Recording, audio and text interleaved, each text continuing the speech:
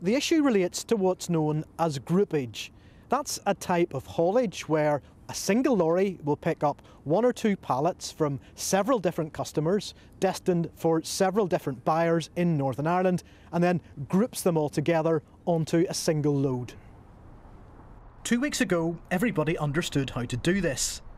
But the new trading arrangements make it much more complicated and time-consuming with new paperwork and processes. So haulage firms are choosing not to do this work.